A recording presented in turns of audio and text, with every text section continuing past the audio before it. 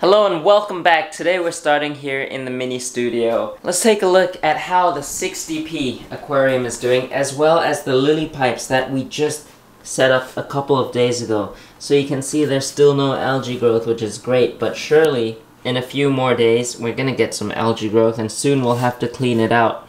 But you can see the fish are doing great. I think the lily pipes really help with the flow because the other pipes had a really strong, fast flow, which I don't think the fish really like. So this gives it a more gentle flow spread throughout the tank, which the plants also will appreciate. I want to show you this right here. This plant I haven't showed you very much, and that's because it's only starting to grow. That is a Cryptocoryne axelrodi, and you can see its leaves are very, very thin. I've got more in the back there. You can see there's a whole bunch of moss that I didn't trim the last time, but there's some crypts behind there, and then there's some more in the corner over here, but it's also covered up by the Vallisneria. So crypts are starting to become one of my favorite aquarium plants, and that's because they're super easy. There's so many varieties of them, and they look amazing. Also, some of you might find this a little bit crazy, but I used to think crypts were hard to keep, hard to care for, and that's because they melt. And I thought just because they melt, they must be very hard to care for. But then I started to research more and more, and they're super easy plant. They require low lighting, they don't need CO2, and they can go without fertilizers. But it would be good if you had root tabs, because they do take in a lot of nutrients from the roots. So if you put root tabs in, it'll really help them out. That's basically it. So this here in the back is Cryptocoryne Wenti Green. You can see there's some melt as well as some new growth. There's some baby leaves starting to come out, which is amazing. And soon, that was planted pretty recent, they will become like this. Look at the amazing growth on this. This is the undulatus red, so this is a different type of crypt, and it's still small. It can grow much bigger, and I'm really excited for that. This here is the Cryptocoryne lucens. It's also still small, so hopefully this one grows a little bit taller. That's what I'm hoping for. And then this here, this is my current favorite. This is the Cryptocoryne Tropica, and I like it because of the textures on its leaves, and this also is still young. So there's basically only two downsides to having crypts, and that is that they melt, which is alright. It's not really a downside, it's just them adjusting to their new conditions. And the other one is that they take a long time to grow. But that's the fun of it, you get to watch it grow. I just turned my cons into pros, which is alright because I love these crypts, and I'm hoping to get more in this tank and maybe in this tank in the future. Today though, I have some stuff I want to get done in this fish room, and that is, first I want to move these fish over to this tank right here. I think they're ready for it, and I want to neaten up some of these wires down below, as well as add this light. This is a 4-foot light up here, and you can see I've put an extension cord right there. I've fixed it onto the shelving so that it doesn't move around, and I've got to neaten up some wires, and I'm really excited to do that. I know it doesn't sound exciting, but I kind of really love doing all this stuff and tinkering with these and trying to mount them to make them look cleaner. It's kind of like when I painted this. It really sucks. It takes time to do this and a lot of hard work, but the outcome, once it's all done, it's really satisfying and it's just nice. And the painting is not done too yet. You can see up above, I think I'm gonna go white for the ceilings. But yeah, I've got some more stuff to paint, and then we'll probably have a rack here in the future. We'll see what happens, but yeah, alright, let's get back to this.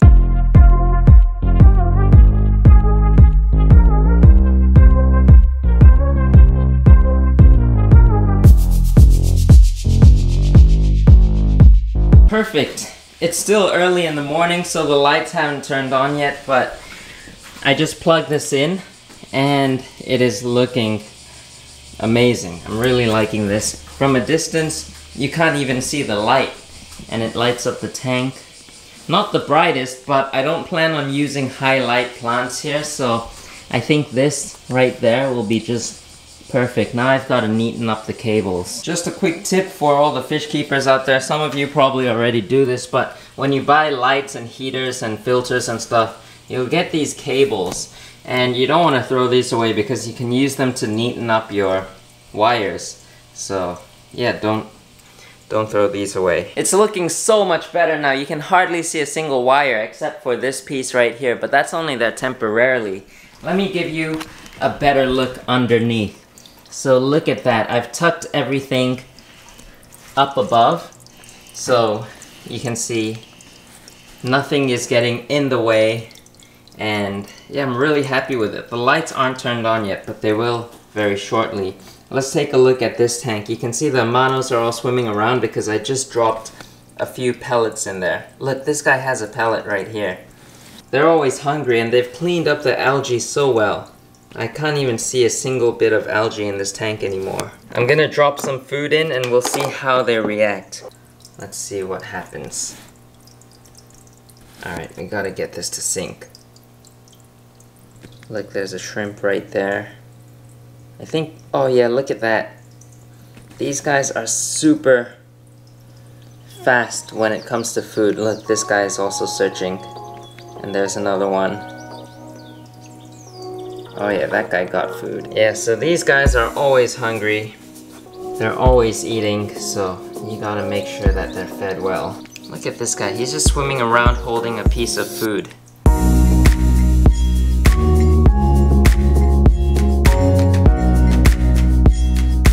Next up, I'm gonna move these fish over. These are the Sabor resplendens or the Asian rummy nose rasbora. Look at that, beautiful fish right there. So I'm gonna move these guys over to this tank, and I've already moved a couple, as you can see right there, a few days ago, just to make sure that everything is fine and they're doing all right. You can see there's algae growing on the tank, which is a good sign, means the tank is cycled and ready. So let's go and get that done.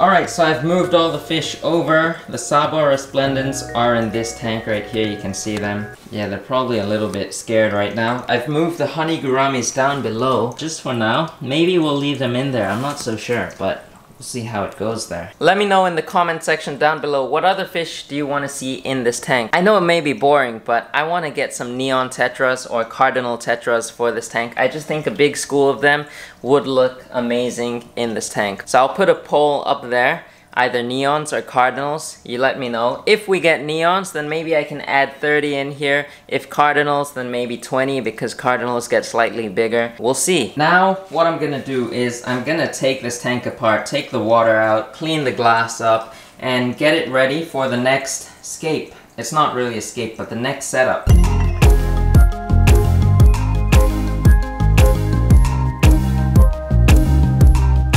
One thing I want to get done in the future is I want to build a drain pipe that goes outside into the garden or something, because this keeps happening. I keep getting the floor wet when I do water changes or when I just take water out, because I'm currently using the bucket method, so I really want to get like a PVC pipe going out.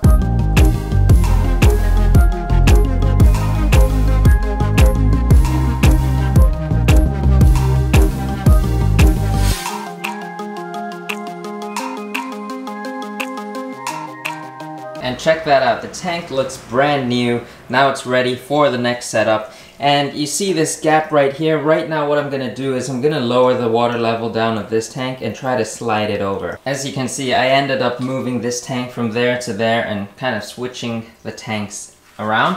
So now it's more in order. We set this tank up first, then we set this tank up, and now we can do this tank and then that tank. And I'm really liking it. Unfortunately, I still can't close the gap because I don't have a place elsewhere to move that air pump. And the wire is too short. You can see it's a really small air pump and I don't have a choice right now. I have a larger air pump there, but I don't want to hook it up yet because I only have 2 tanks right now, and I currently don't need that. I do want to hook it up over there, but then I'd have to do all the pipe work, and I don't know where the other tanks are gonna sit yet, so I can't really hook that up. I hope some of you understand what I just said there. I can't get everything all done in one go because it's impossible, because I still have more tanks that I'm hoping to get and set up. So right now it's gonna be like this. I will still be able to move this in the future. I want all this to be on this side. I'm gonna come back tomorrow, check on how everything is doing, and then we'll start setting up this tank. I'm probably not gonna set the whole thing up because I don't have all the supplies, I don't have the plants, I don't have enough soil. I do have a little bit of soil there, but it's not enough. And check that out, I've got a box aquarium co-op. Excited to show you guys what's in that, but that'll have to wait for another video. And check this out. So I've got this lid. Oh my goodness, that is an epic fail. Alright, that was a huge fail, but yeah, so I've got these temporary lids, and these are actually flippy lids. Hope I don't drop it again, but these are flippy lids for the 45 cm tank right here, and I'm just using it for this tank right now because I don't want the honey gouramis and the shrimp to jump out. Look at the shrimp. They're looking really good. Amano shrimp are known to jump out, so you want to try to cover it when you can. And I'll be back. Alright, it's the next day now, and today what I'm gonna do is I'm gonna start setting this tank up. We probably won't get the whole thing done, but I want to get it started. Take a look at how well the crypts are doing in this tank. This is the Crypt 20 Tropica, and it's growing quite a bit. Very slow, as I mentioned before, crypts are slow growers. You can see the Wenti green in the back as well, but yeah, really loving this crypt.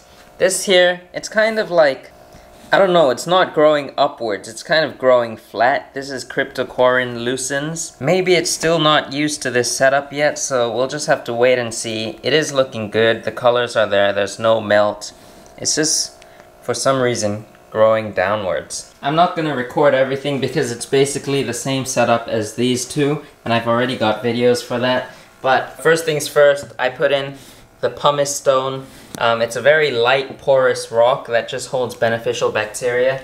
And now what I'm gonna do is I'm gonna add some soil over that. I'm gonna stop it right there. I ran out of soil. There is a lot of soil, but I still want to add a little bit more for the setup. And then when I set this tank up, I'm gonna make a video and you'll get to see what plants I get for this tank. If you can guess, try to guess down below. It's a type of cryptocoryne that I haven't used yet. If you guys enjoyed this video, hit the thumbs up, subscribe if you're new to this channel. I'm sweating like crazy because it's hot in here and I don't have the aircon on, but yeah, I'm gonna go take a break now, and I'll see you in the next video.